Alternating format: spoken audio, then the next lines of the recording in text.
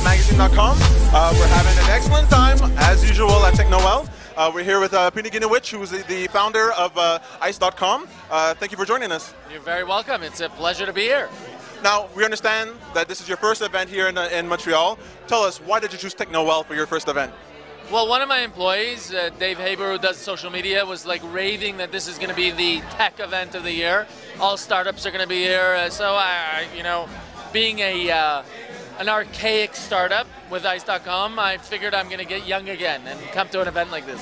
So you're here for the networking, not for the music and the alcohol? No. It doesn't, you know, at my age, you know, I look young, but at my age, those things, you know, I want to meet young people and see what's happening in the world of technology and get inspired again to be an entrepreneur. So we can assume you've been having a lot of fun here tonight. I'm having such a great time meeting some amazing, smart people, young, enthusiastic about the future of technology. I love it. So can we count you in at the next events here in Montreal for the next spring and summer? I hope. It all depends if I can get a pass from my... So that's a yes from Pinny Gniwisch. Yes. A yes from Pinny Gniwisch. I'll be here, definitely. Great. So tell us a little bit about ICE. Well, ice.com was founded in 1999. We got money from venture capitals in the Silicon Valley, and then we went down, we went through the whole bubble, ice.com, you know, the whole internet bubble, and now we moved back here because it burst. We bought our competitor, Diamond.com, we relaunched yesterday, so it's very exciting. That's why I'm here, it is, you know, just to get feedback and stuff like that. So tell us, for anyone who wants to succeed, as you obviously have, what's one piece of advice you would give anyone? Craziness. Just stick with your convictions.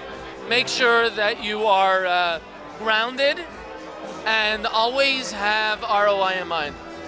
Nice. So are there, I know I'm putting you on the spot, but are there any type of startups that you heard about here tonight that perhaps you want to keep an eye on?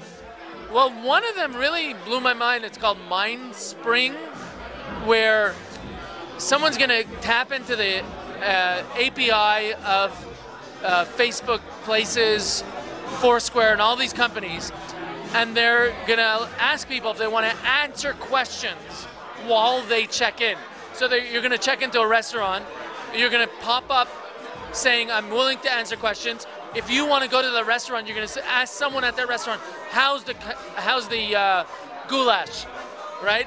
You're going to answer those questions. I don't know what the business model there is, but it seems like people are going to eventually want to pay to get those answers. I think it's so wild. That's a great idea. Oh, well, that sounds really excellent. We're going to have to take a look at that. Thank you so much for your time, Pinny. It's been really a pleasure to talk to you tonight.